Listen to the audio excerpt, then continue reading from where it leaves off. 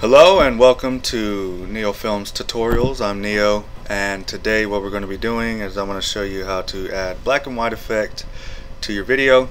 It's pretty simple, but it's very effective if that's the effect that you're going for.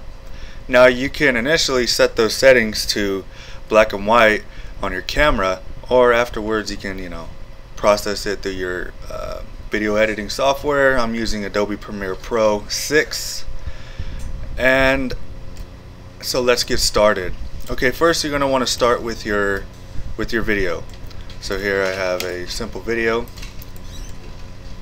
and I'm going to turn it from full color to black and white. There's a couple ways that you can achieve that. First, we're going to start with a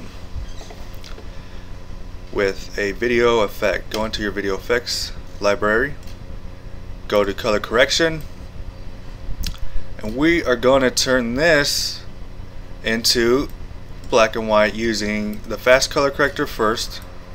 Now this is the long way and the more complicated of the two, so I'll show you that one first. And what we're going to do is take this 100% saturation, and we're not going to bring it up. You can bring those levels up and you can see what happens. It gets oversaturated with color.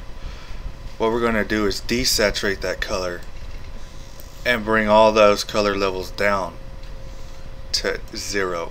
That leaves you with black and white. Now there's more you can add to that, but for now that's how you use that. So let's delete that and let's move on to the fast and easy preferred way. Is the Tint plugin. It's right there, second to the last. And what you want to do is apply that, and you don't have to do any more to it. It already has the black and white levels. It maps automatically to that. Now, just for reference, you can change any colors that you wish. So you can have one color be black and change the second tone to blue, or let's say to red. Really, you can use this effect in many different ways. You can change it to green.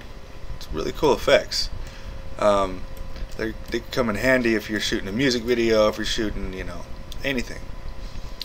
But right now we're using black and white and going for that kind of that film noir look.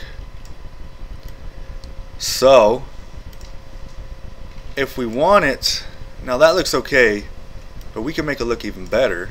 So we want to go to color correction again, and we're going to add a curves adjustment.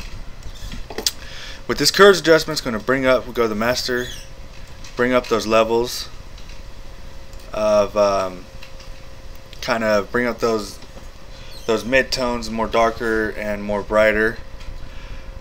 And it kind of looks a little unbalanced with the color, a little bit too bright, kind of like that key light look that's really that they use in old-fashioned films, and even more so in the noir films. Now it looks a little bit too high def, so we're gonna add a little bit of noise to that. And by adding noise, it's gonna give it that grainy effect. And we can bring that up, not too much, just enough.